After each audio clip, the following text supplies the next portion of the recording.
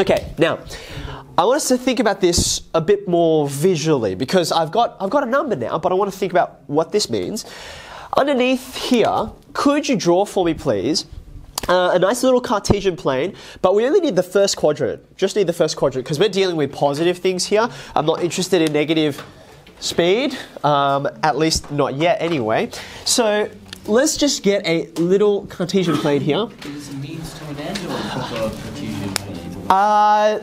This'll do. This'll do. Now, you can see I don't have the entire plane here, but I've got enough of it that I need. Now, we would normally call these x and y, but I'm interested in these quantities here, right? Speed is made up of these two quantities. What are they again?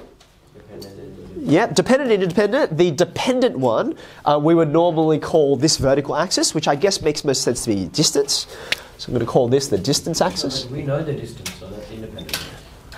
Well, that depends. That depends on the way. I mean, I've just changed this around, right? So I want to think about it as distance per time, right? So in this case, in the original case, it's like, yeah, we know it's fixed, and the time is what changes, but I've now switched it around the other way. Okay. So I've got a distance axis going up, and I've got a time axis going horizontally. Now, just for this particular race, right, we know that the distance he hit was 100 meters. And the time it took to get there was 9.69 seconds. Okay. Now, another color here. We know they all start at the beginning, at the blocks there, and then after 9.69 seconds have elapsed. So time is gone from left to right, and he ends up at this 100-meter spot. Okay. Now, just look with me for a second after you've got that down at what I'm about to draw, because I want to come back to the video that you watched and pose you a question about this, right? We know he starts time 0 at the blocks, and he ends after 9.69 seconds up here at 100 meters, right? So it's tempting to draw something like this. Just a straight line from the beginning to the end. But can anyone tell me why this is not an accurate representation of what actually happened? There's at least two reasons. Number one, what do you want to say? Accelerating. Okay, number one. So he's accelerating, right? He doesn't start out at the blocks and just is instantly going at the speed that he's going the whole time, right? In fact, if you we saw it like 5 times, right? At the beginning, Usain Bolt's like, he's just in the middle of the pack. He's not at the front at all. So this takes some time to actually pick up, right? That's at the beginning. And then, of course, there's a second thing that he does. And the commentators made a big deal about it. Anyone else notice? Yeah, Raston. He just kind of let it go. Yeah, at the end, what he does is he's running. And I think with about 20 meters to go, he looks around to see where the competition is. And he realizes he can't see them. So he's just like, oh, I've won. He literally puts his arms down, beats his chest, and he just sort of slows down, right? And that's why the commentators are all like, what time would he have run if he actually went all the way? Well, we actually, with the benefit of time, we now know what time he would have run if he didn't, pull any punches. So we've got problems here with this graph. Number one, at the start, this is not what's happening, right? It's not instantly going at that speed. And at the end, it's the same problem, right? So I'm going to draw a new Cartesian plane, but you don't need to. You've got yours there. Can you draw for me, it doesn't have to be perfect, draw for me a better graph than this one. I'm going to draw one underneath. Draw for me one you feel is more accurate. It's still going to have the same beginning and the same end, but can we get a more accurate shape here? So I'm going to do my best. Okay, it's not going to be perfect, but the first thing I notice is, as Zaki pointed out, he starts off really slow, but not just he starts off slow. Everyone starts at a speed of 0. No one's going anywhere, right? So they're kind of not going anywhere, right? Like the distance has not changed at all in that first instant after the gun goes off, right? But then, of course, he picks up, right? He gets faster and faster. This is when that lead sort of takes over, okay? And then at some point, I mean, not super accurate, he sort of slows down and he's like, oh, okay, well, I'm just going to use your imagination, okay? It doesn't keep on going at the same rate, nor does it get faster. He looks around and he just slows down at the end. You'll notice, by the way, I haven't drawn this flat across the way I had this flat down here. Why do you think I didn't make it flat at the end? Do you remember what he did in the race? Yeah, he's still running, right? And that's why the commentator's like, the 100 meters is just a straight line, but he's gone all the way around the curve because he doesn't stop at an instant. That would probably, that'd be like Usain Bolt hitting a brick wall, that would be bad for Usain Bolt. Okay, so this is better, right? Now, when we talk about speed, remember we said it's a distance over a time. Have a look at this up here, right? Where is the distance on here? On your graph, right? I'm going to do this twice actually. Can you mark out this whole distance here, right? Now this distance here on our graph is vertical.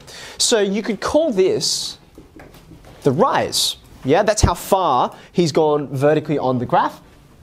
And then we divide it by time, which is over here on the horizontal axis. So we wouldn't call this rise, we would call it run. Thank you very much. So when we think of speed as distance over time, what you're really calculating here, this 37.15 number, right? What it really represents is the rise over run. What is this called? This is called the gradient. Thank you very much. So I'm actually going to put this, maybe you want to put it at the front as well. Where we wrote speed, what we were really calculating was gradient. But we were calculating it over the entire journey, the entire 9.69. You can clearly see in the middle of all of our graphs is the point where he's going fastest, right? He's not doing it for the whole time. But if you wanted to draw on there, yep, I've got my black here. See how I've got like one big triangle here, one big right-angled triangle, like so? If we drew like a smaller one, in here, in this fastest point, I want you to look at your graph and I want you to pick the portion of it, it's got to be somewhere in the middle, that is the steepest, right? The part that's the steepest. That would represent where he's going fastest. Does that make sense? It's the most change in vertical, the most rise over the smallest change in time, which is run, okay? Biggest rise, smallest run. So just obviously pick it on your graph. I think mine's around here. So you can draw yourself in a nice little right-angled triangle there.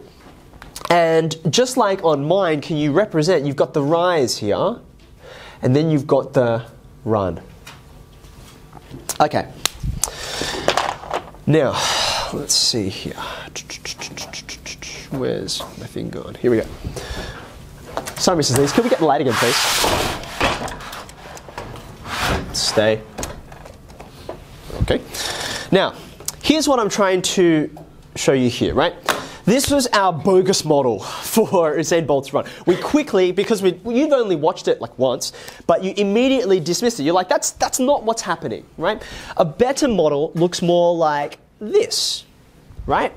It's not perfect. I had to cheat a little bit because you can see it actually does stop. That's the Usain Bolt hits a brick wall version, but you get the idea, right? It's better than a straight line, right? So I'm going to get rid of that straight line here. Now, what we're thinking about here is trying to get this steepest part in here, okay? But there's a problem in that when we draw our little triangle, right, you're still measuring a section, and that section might not, like he's getting faster during that section. So if you think about this, right, I'm going to put a point in here. Depending on where it is that you measure here, can you guys see that moving around? Yeah. You can see it, right? Depending on where we measure, what you're calculating, if you think about an actual distance, which is a vertical thing, and an actual time, which is a horizontal thing, you're always going to get something like this. I'm just going to hit play on that, right? So you can see this is like the hypotenuse of your right-angled triangle. Does that make sense? This is the hypotenuse moving around. Obviously down here, as you can see, it's getting flatter. That represents Usain Bolt running slower, right? Is that okay? And as you get to this middle section here, this is when he starts getting faster and faster and faster. I'm just going to hit pause about there. Okay. Now, just have a look at this spot here. This spot is interesting to me because it looks on this particular graph that the straight line here, it's always a straight line. Let me just put it back. You can see no matter where I put it on the graph, that black thing is straight. This is the spot I want here. At this spot, the black line is small enough, even though it's straight, that it looks almost indistinguishable from the original. Does that make sense? Right? It's on this graph, if I went somewhere else, you're like, oh, somewhere like, oh, hold on, what have I done? There we go. Somewhere like there. These are clearly two different things, right? But then again, if I looked at this spot, if I zoomed in a little closer, I know that looks more exaggerated, but watch this, right? I can say, let's make that black line smaller. If I make it small enough, do you see that even though it looked very obviously different before, if I pick something small enough, now again, it's sort of indistinguishable, isn't it? If you could make a small enough triangle. You following with me?